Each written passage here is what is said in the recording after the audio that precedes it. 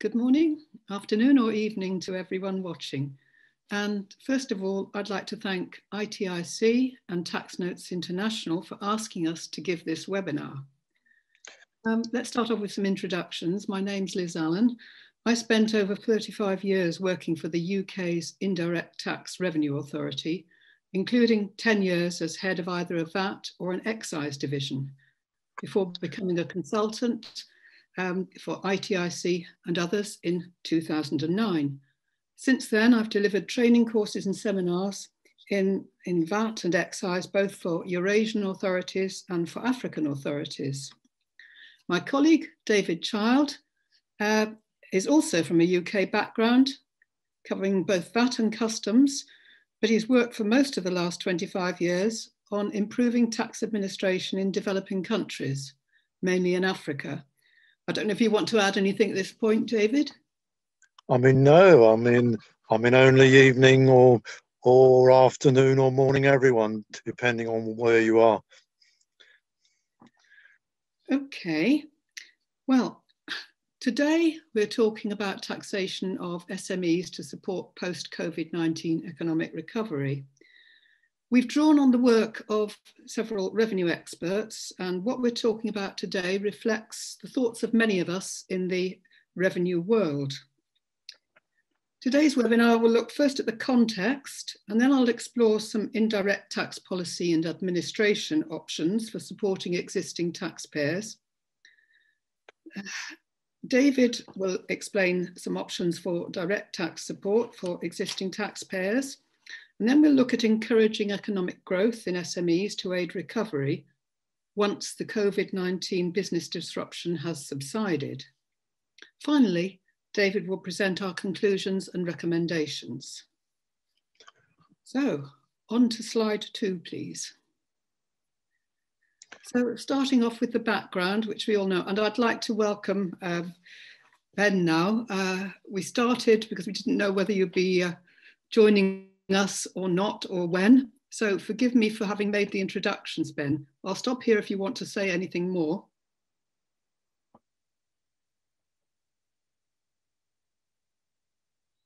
No, perhaps we haven't got sound on yet. So He is on mute, I can see that. He is on mute. He's on mute.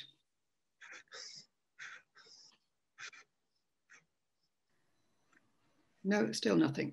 Oh yes, here we are, hello. Hi, so sorry about that. I had some technical difficulties on my side, so my apologies. Okay, well, I've introduced us, and I was just starting on the slides. But if you want to say something else first to introduce the whole event, please go ahead. Sure, absolutely. Again, my apologies to everyone for my tardiness. I just would like to introduce myself, Ben Willis, contributing editor with Tax Notes. As Liz alluded to, I'm sure we're here to discuss post-COVID-19 tax policy today, based on Liz and David's excellent paper on this topic. Today is our last of 8 webinars on post-COVID government responses. And obviously, they're designed to spur economic growth and help facilitate tax issues among countries who are dealing with this. Specifically, we're going to be focusing on SMEs, which Liz probably already teed up. So I'm going to go ahead and let them continue with the discussion and intermittently ask questions as we proceed. So thank you so much for joining us here today. Okay, thank you, Ben. I'm so glad you could make it. Thanks.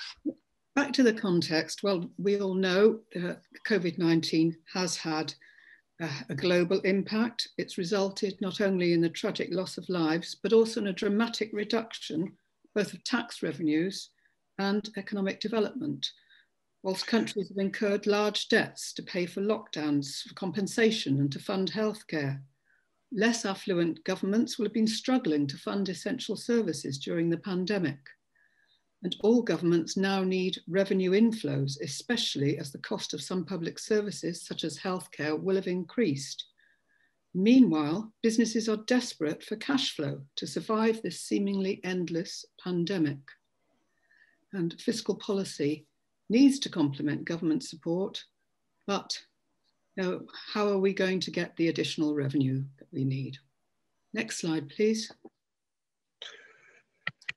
So, why are we bothered about SMEs? Why are they important?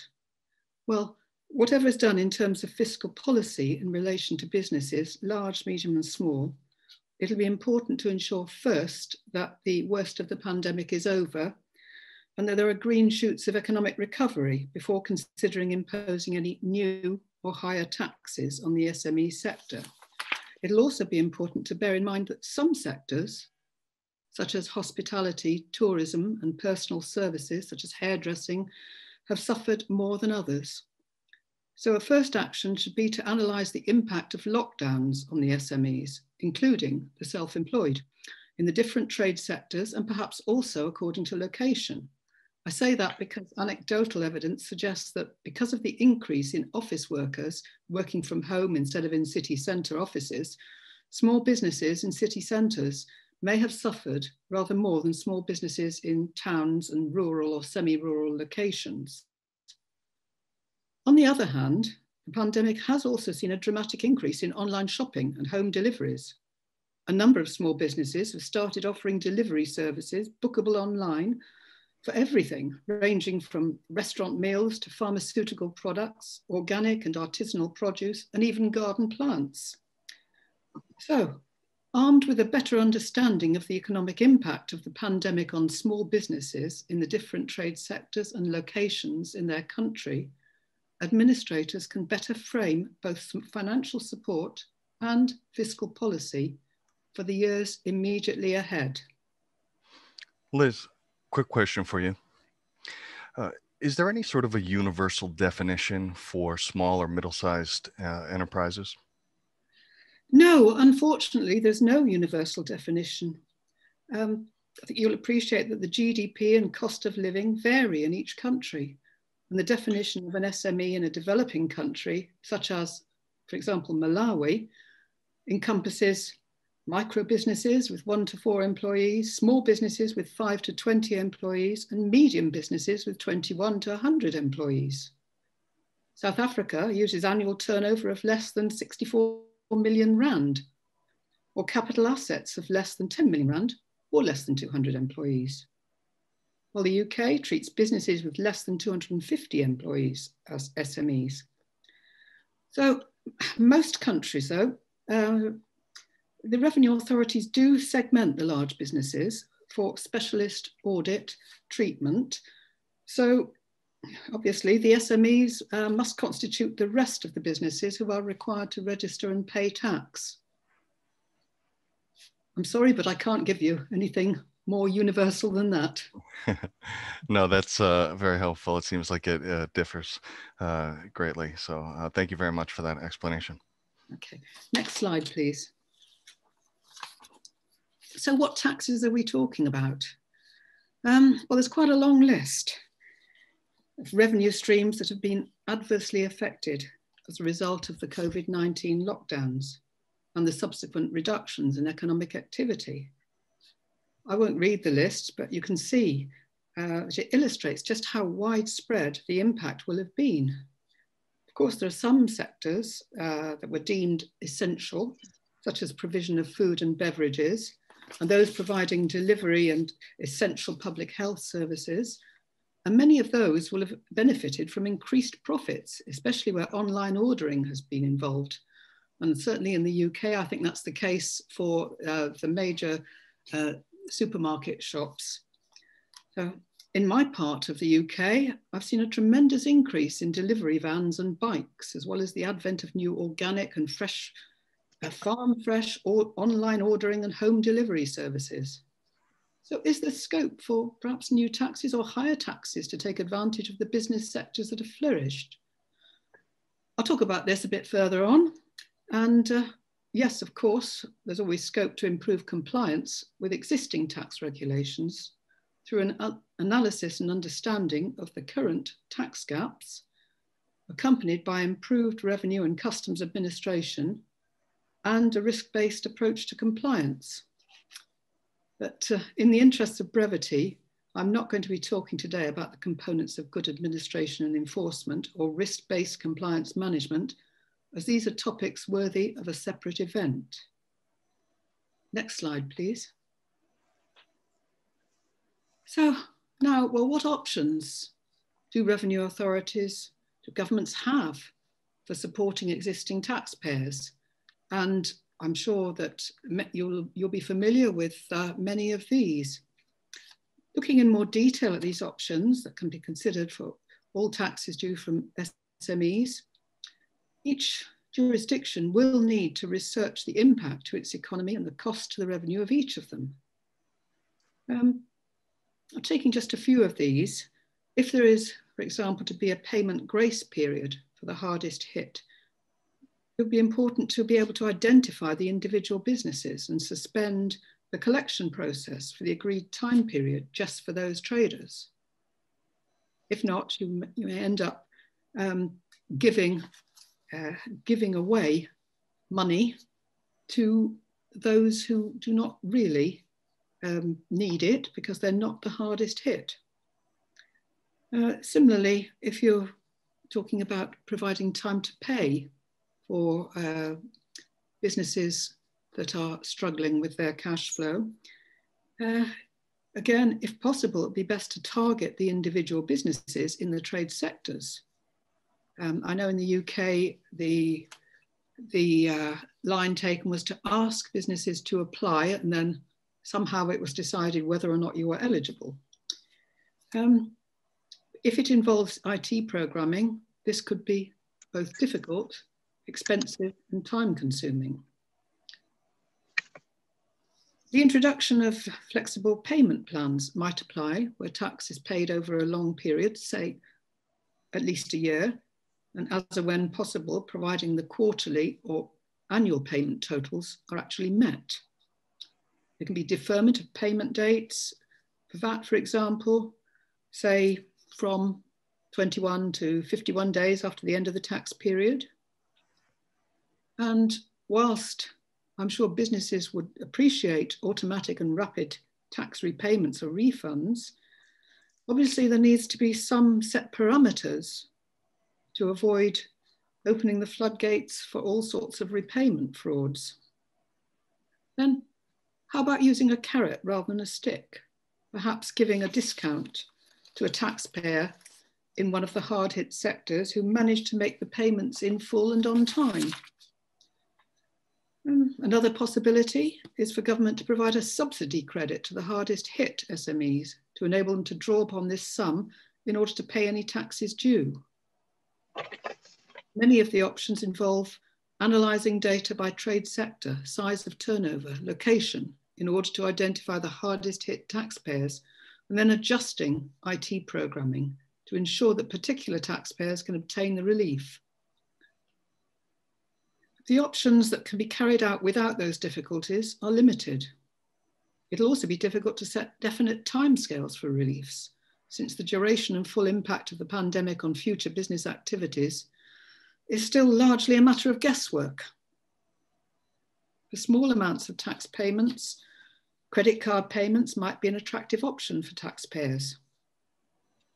And of course, for all taxpayers, taxpayer services need to be enhanced to provide speedy notification of proposals and how to access them, including the provision of web-based services, call centres, and even face-to-face, socially distanced advice where possible and appropriate. But this is another issue for revenue authorities at present because they too are suffering from staff having to isolate, not being able to come into city centre offices, not being able to travel in the way they used to. So it's difficult too for revenue authorities to provide the sort of taxpayer services that the businesses need. Next slide, please. And for indirect taxes, there are a few options here of things that might be done. Customs duties, reductions in duty for some sectors, but they may not be possible under regional external tariffs. Excise and environmental taxes. Yes, these are more likely to be under a domestic legislation, but then the decisions on whether or not to make any reductions in goods may be subject to a specific structure for the tax. And it'll be important to bear in mind that if the tax rate is reduced, there's bound to be an impact on health or environment. So perhaps VAT is the sector with the most options available. Before deciding on the way forward, governments will need to research the potential impact of each, both on revenue collection and on economic survival and development of the SMEs. Some of the options would require an IT change that may be difficult or expensive to develop and implement. Where possible, there's no reason why more than one of the options shouldn't be applied for a specified period. Though again, it'll be difficult to gauge exactly what would be the appropriate period, since progress or otherwise of the pandemic over the next year is unknown. And in some countries, there's a general sales tax instead of VAT. And I know that in the States, with your federated system, you have state taxes. So I don't think we have time to go into for all of that, but I think you can see that there are read acrosses to the GST and state taxes. For the next slides, I'm going to hand over to my partner, David. And I have to say first that I owe David an awful lot for everything he's taught me, particularly about the indirect taxation challenges in developing countries. So next slide, please, and over to you, David. Thank you, Liz. I am sure I've learned a lot as well. I mean, both in developing countries and actually other countries. Income tax, now. And I am not an income tax man. I am a VAT and customs person, but I have played on income tax in a few places. Income tax at its basic level is a tax on profits, isn't it? So if you don't make a profit, there is actually no income tax. And for a large number of SMEs in the last year, things have been so bad, and they're obviously, still continuing, that, no profit is likely. So in a way, on income tax, in this year, it is all pretty academic because there will be no tax payable. But if there is tax payable, there are various things that, could be done to help, smaller businesses actually in affected sectors.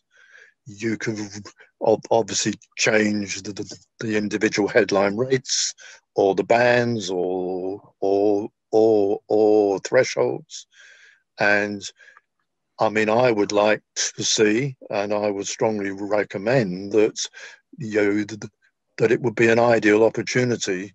Now with only a small number of businesses actually paying tax, to take as many small businesses out of the tax net as you can.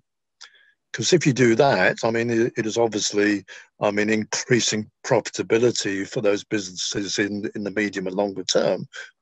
But it is also helping tax administration.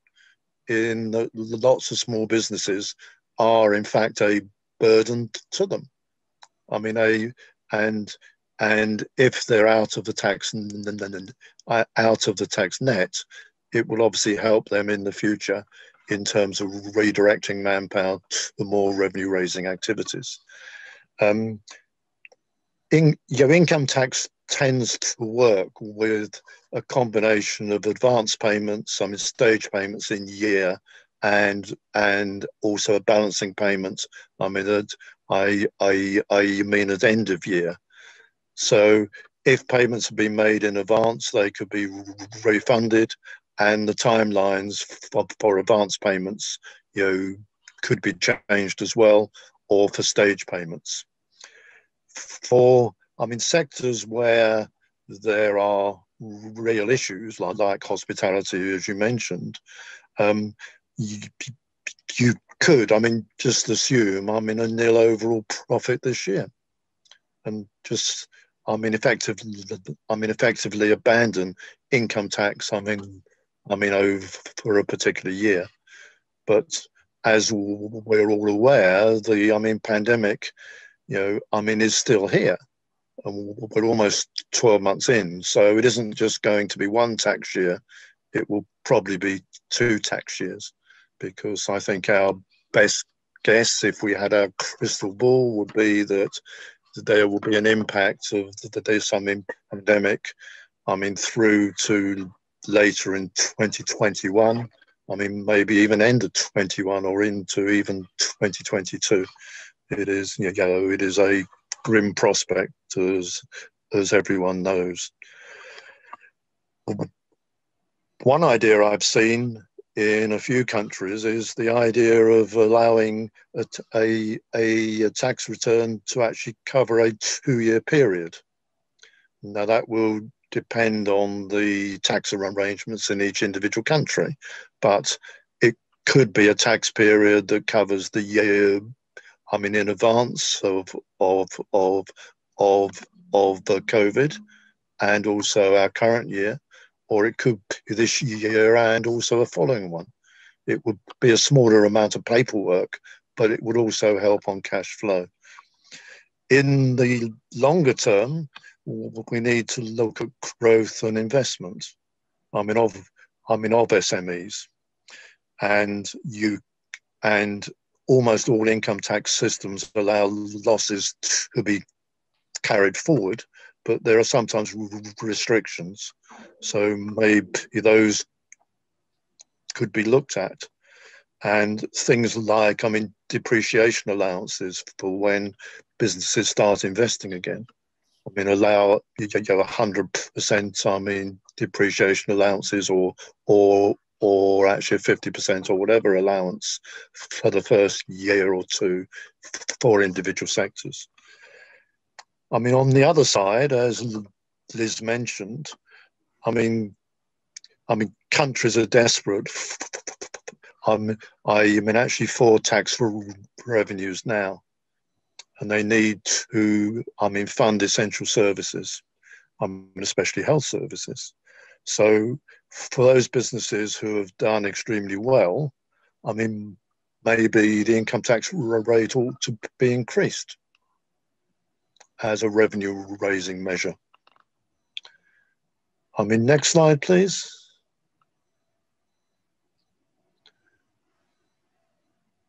Other parts of income tax include the income tax on individuals, on employees, and there you could be more generous if you want to stimulate expenditure. It is probably not quite the right time yet, but at some point after the pandemic, I think countries will want to try to encourage SME growth. So if you had, smaller taxes on actually on income, there will be more, available for expenditure. There are often advance payments, actually on, income tax, actually collected through withholding tax. And you could suspend those if they apply on imports, on professional fees, on property rents, and maybe other sectors as well. But it will obviously depend on the tax structure in individual countries. I hope that's clear. I'm just trying to be brief here, because I could spend all day talking about withholding taxes, and I'm sure that you are not interested in that extent. Right, let us move on. Next slide, please. Where do we go next?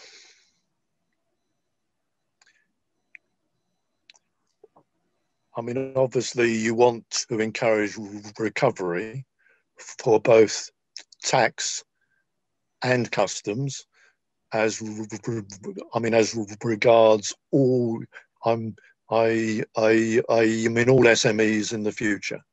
So how do you try and get them to grow, so that in due course, you will get a greater amount of tax or customs revenue. Basically strengthening every individual economy. So one way of doing that is to try to make it easier for people to undertake business. Especially small businesses. So how do we reduce compliance costs? There is a list of, half a dozen things there. There's a great raft of regulations which affect small business, and they seem to be getting, every year, more onerous. We always speak about making things easier and simpler, but in practice, the regulations appear to get, more and more extensive. And obviously on tax, we can simplify the requirements for registration. We can have, simpler taxes for small businesses. If we allow, electronic access, for all of our tax processes, from registration to online filing to answering questions, answering queries, helplines, and actually also payment. It will mean that small businesses have got more time to concentrate on their business as opposed to going into the tax offices and so on. And obviously you can look at penalties in order to encourage voluntary compliance. So that is about a carrot and a stick. Next slide.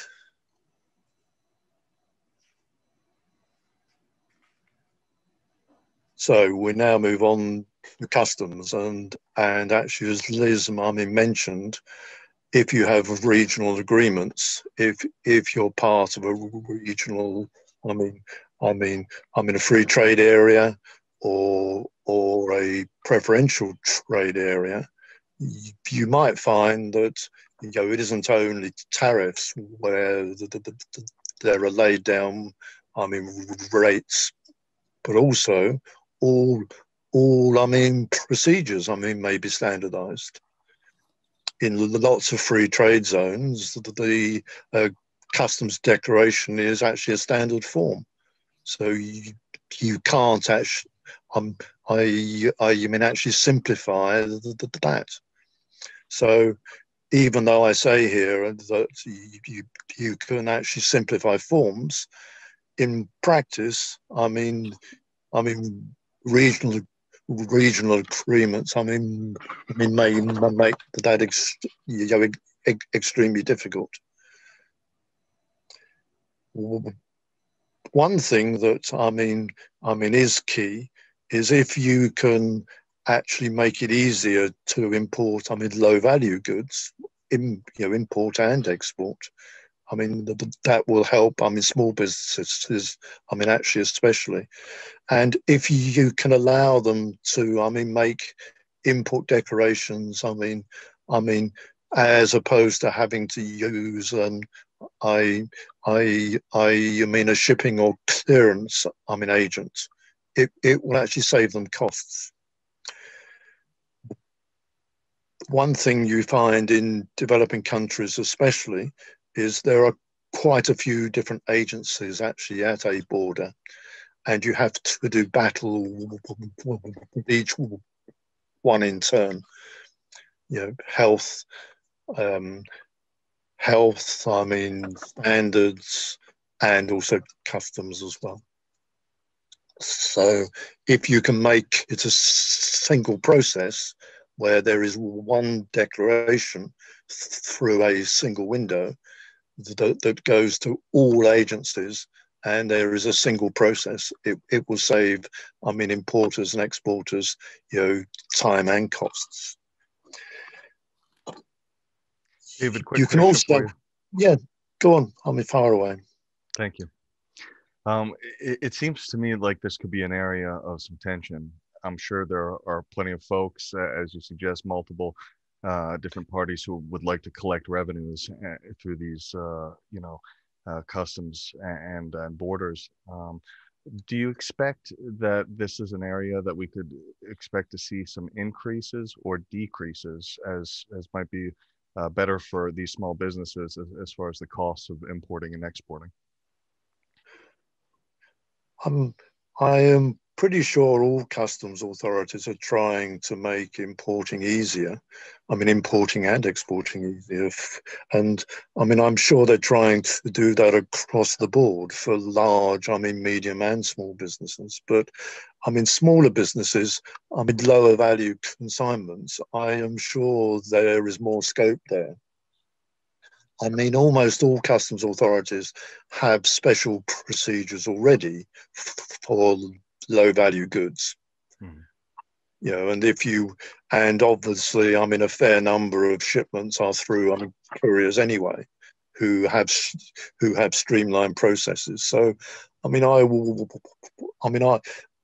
am expecting that there will, I mean, obviously IT is, I mean, moving every day, isn't it? You know, it is, I mean, developing. I would expect that there to be, I mean, if you like, I mean, more streamlined procedures actually coming on stream everywhere all the time. Thank you. That's helpful. Okay. I mean, lastly, obviously there is a cash flow dimension because businesses import and they can only sell the goods they've imported. So if you can find a way of enabling them to have access to the goods and sell them and to receive, I mean, some, you mean income out of sales, I mean, it makes it obviously, I mean, more attractive to import. So you could extend availability of bonded warehouses so that the I mean, taxes and duties can be paid later, or you can try to, I mean, do other things that will make it easier and cheaper as regards importation. But you really do need to work with, I mean, trade bodies if you're going to do that.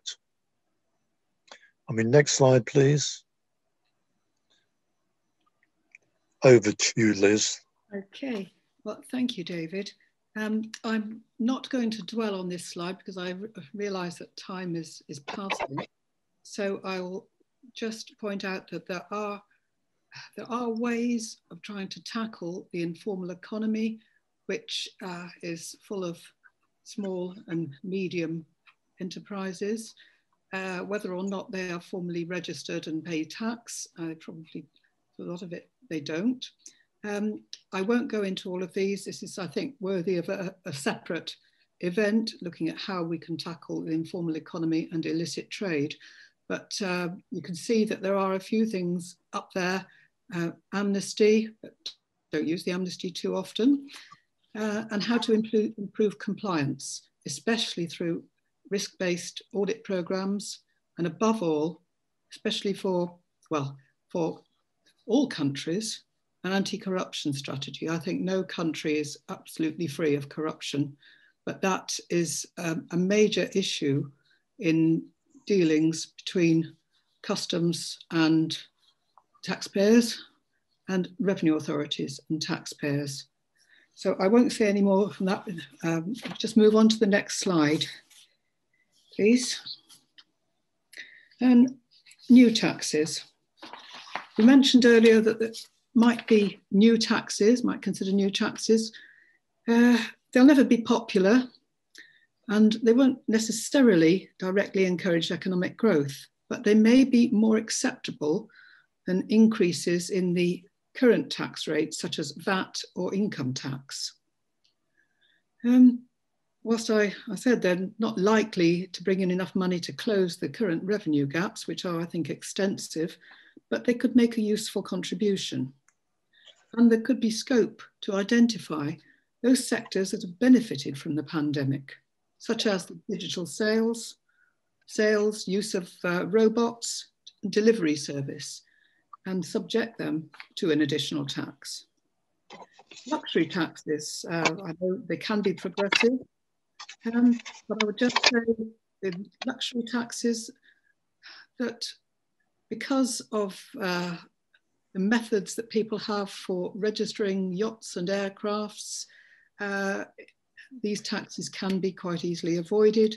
Jewellery, precious metals can be easily smuggled. So it's not necessarily going to produce that much revenue. Additional taxes on telecoms and e-commerce.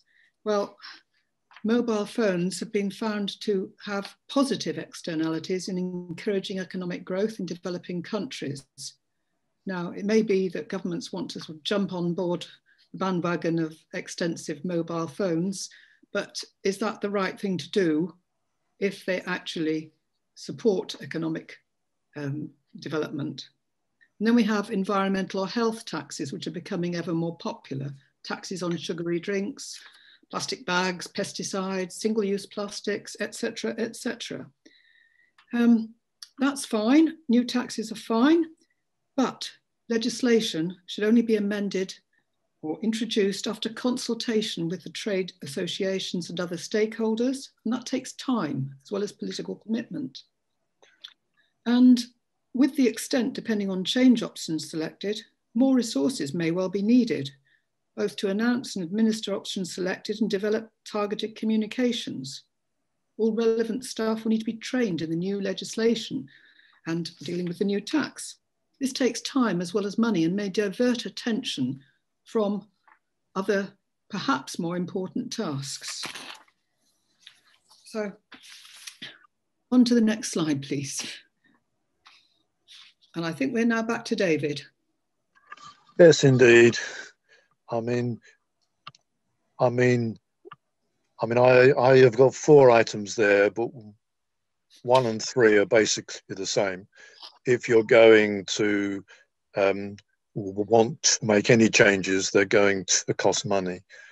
And obviously IT systems are actually, complicated, and it will take time and also cost, to actually change them. So it's all very well wanting to do things, but you have to recognize that you have to mobilize funds, and then after that there is a time lag before any changes can before changes are able to be made. And then at that stage you have to think about publicity, and you have to think about how you communicate that to the taxpayers. That takes time, and it could be costly, and you have to train staff as well. So all of those affect things. And then as we have listed there, if you need to update laws, if you need to change laws or actually have new ones, that takes time. If they are minor changes, it can usually be done fairly fast. But if they are more extensive, or if they are controversial, it can take a fair time for a legal change to go through a parliamentary process. In a fair number of countries, they are, financially stretched, and overseas aid will be, needed in order to fund these changes. And overseas aid cycles often are in fact extensive, and it will take you a considerable time to mobilize those funds. So, even after you've identified what you want to do, there will be a time lag before you can actually do it. Next slide, please.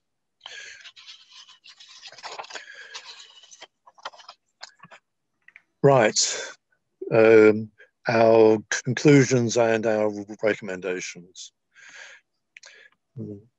I think the key point is that every country is different. I think I've worked in over 30, and they are all completely different. You know, it's all very well looking at, you know, England, France, Holland, and actually assuming all are identical, but the countries are not. And I am sure every American state, Ben, is completely different as well, have different regimes. And so the key point is that there is no single silver bullet. One size is not going to fit all. And every government will need to look at options and come to the conclusions as to the best fit in their particular case. And you could have two countries which appear identical who come to completely different conclusions, and absolutely rightly so, because the countries are, and the impact of obviously COVID and on the business mix in the country is going to be different. But the key thing is that SME cash flows are dire now, so you need to do something quickly. However, as we have just said, there are constraints about how you can, how fast you can move. And as Liz mentioned a few minutes ago, you do need to consult with the business community first. Us as if you like, either tax administrators or tax policy makers actually think we know, things that are good for business, but please ask them, because we could be wrong. But having embarked on a course of action, having come to those conclusions, the actions ought to be extremely simple, extremely clear, and they have to be communicated so that no one is actually under a misapprehension. And obviously, as Liz mentioned at one point, we have to be also careful about fraud. It's all very well doing these things, but there are a few people out there who may seek to actually, take advantage. So I will stop there. Have you anything, Ben? You would like, to add? Well, David, Liz, when I read your paper, I knew you'd have a wealth of expertise and knowledge to share on today's webinar, and so I certainly was not wrong on that front. Thank you so much for sharing with us all this fantastic information for governments who are looking to support small and medium-sized businesses through taxation. And I think the value here is great, and I encourage all listeners to please read that article and take a look at it. Our hosts today have been fantastic in making sure the collaboration has been strong between the International Tax and Investment Center, as well as Tax Notes International, in bringing forward these papers and these webinar series over the last 8. And so I'd like to thank both of them for helping, and thank Elizabeth Allen and David Child again for sharing so much great information today. If anybody else has anything they'd like to add, please do. Nothing more. Thanks, Ben. No, nothing more from me, apart from to thank the unseen person, our Diana, who's putting everything together and making sure all the technology works. Yeah. Thank you, Diana. Yeah. Yep. Thank you. All right, well, that concludes today's webinar. Thank you everyone for joining us. And again, please reach out to Elizabeth Allen and David Child with any questions on their expertise in this area. Thank you.